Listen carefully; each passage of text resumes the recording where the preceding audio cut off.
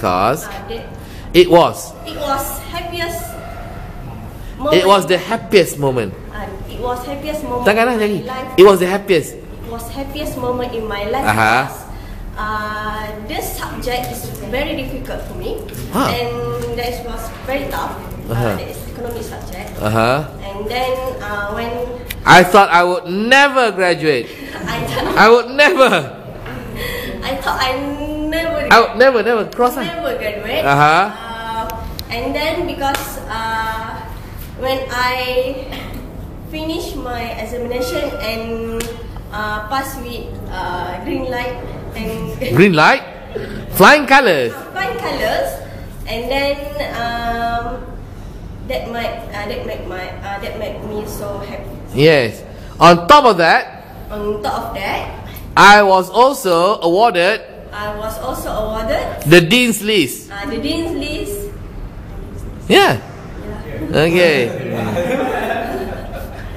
Against all odds. Against all Odds. odds. Yes. Okay. Second. The second happiest moment. The second happiest moment when I get married. Kau betul lah. Tak tahulah. Okay. When I get married with my lover. Got married. I got married with my lover.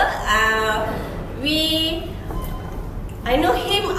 I knew him. I knew him last for the past 10 years. When we was Since we were in standard 1. No, Bukan dari JAS 1. Primary school. Primary. Primary school. In 2003, and then I was at that time in standard. Standard 3. Oh, standard 3. Ingat macam lagu tu dari darjah 1. Standard 3. We get closer after we got closer Standard 4. 4 years ago. 4 years ago. Yes. Then, was it a continuous affair? No.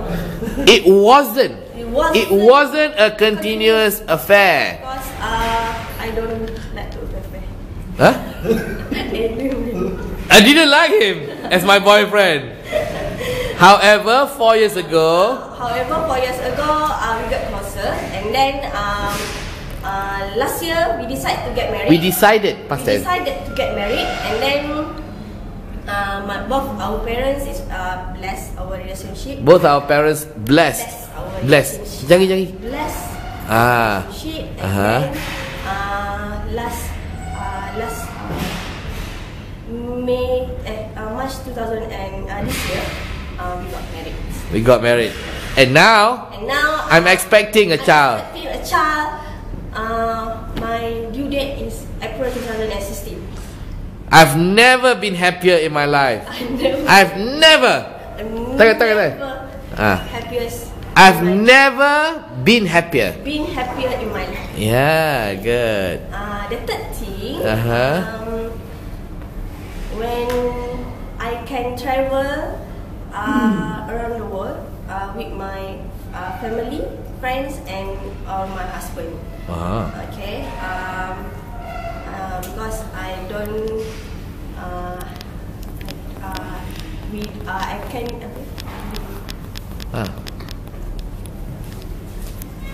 I don't have to think about my work, and then we can get all of us can get quality time together and have some good moment and have some good moment and experience together.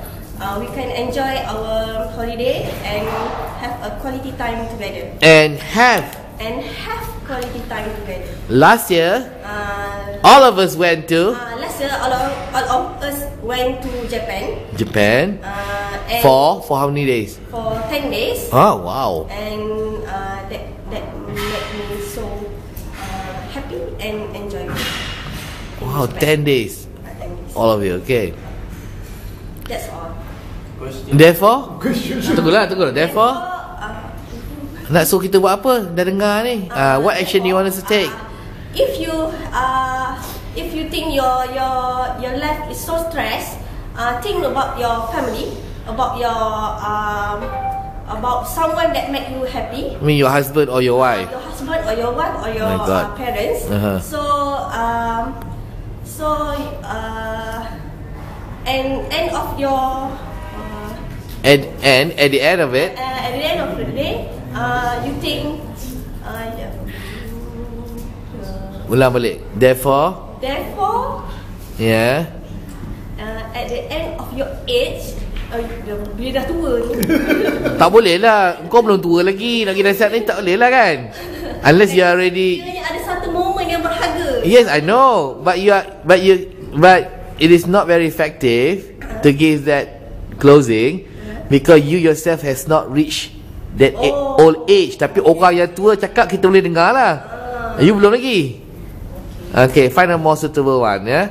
Therefore, I suggest that you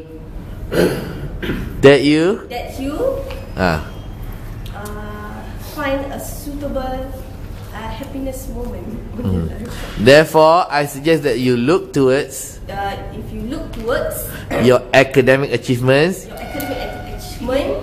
your marriage, and your vacations with your family or your friends to discover the happy moments of your life.